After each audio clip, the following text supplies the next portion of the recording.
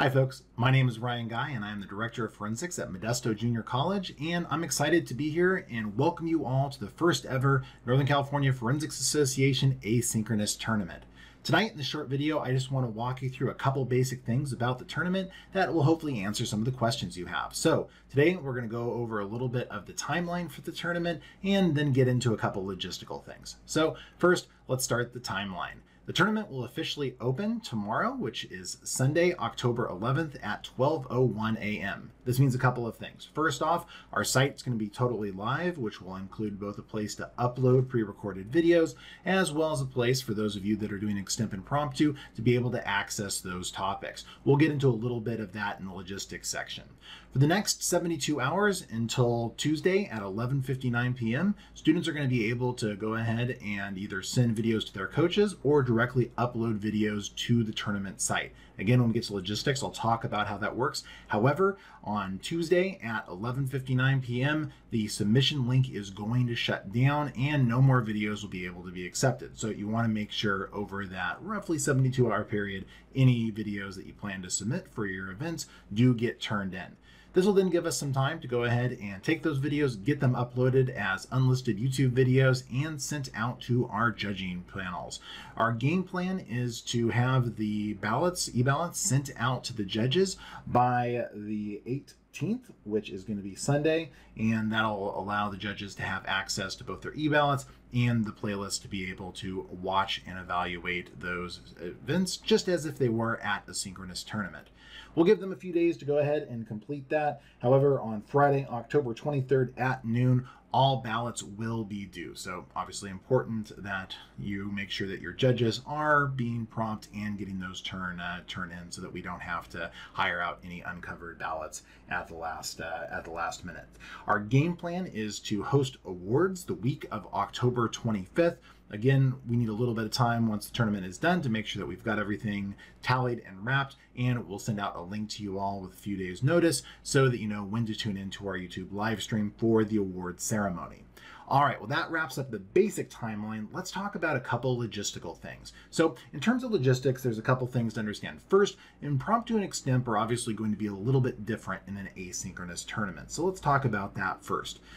Again, tomorrow night when the tournament opens at 12:01 a.m., what will happen is 20 impromptu and 20 extemp topics will be posted on our tournament website. Student competitors will then be able to access those, and for the event that they are competing in, whether it's impromptu, extemp, or both, they'll want to choose one of those topics and go ahead and prep out a speech just like they were at a real tournament. We get that it's not completely the same, but we felt that this was the best way to go ahead and simulate the impromptu and extemp limited preparation environment. So you try to adhere to as much as it would be like as a real tournament as possible. Once the video is prepped and the student has recorded it, then it can go ahead and be uploaded. Again, we're kind of leaving this to coach discretion. What most coaches should probably do is have students send them files so that they can watch them first and then upload them. But again, we will trust you to come up with whatever system works best for your squads. All right, so that's impromptu and extemp. Let's talk a little bit about the video submission process in general. From our website, you can see that there's a main button that allows you to go into the submit video section. And if you scroll down a little bit, you'll see that there is a link for every school that is entered in the tournament.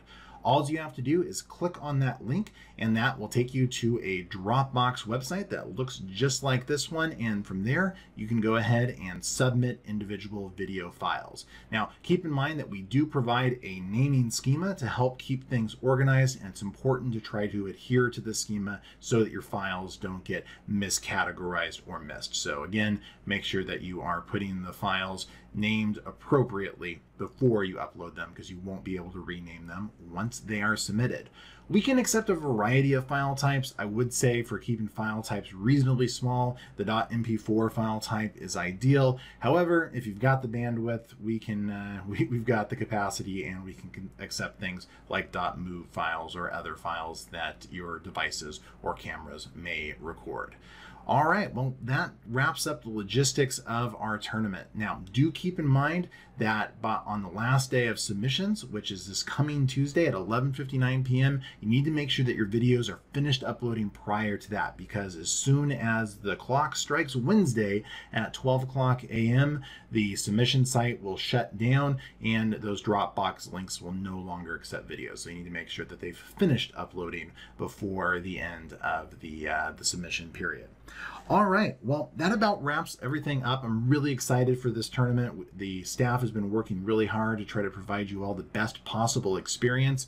If at any time there is an issue or you need help, please go ahead and reach out to us. We've set up a help email line, which is help@norcalforensics.com. Again, help@norcalforensics.com. You can email there and you'll be able to get a hold of somebody on staff. I'm also going to send out my cell phone number to all of the coaches for teams registered at this tournament, so that if there's an emergency, y'all have a way to get in contact with me. Well, again, on behalf of the entire Northern California Forensics Association, we are excited for our asynchronous tournament, and we'll see y'all online.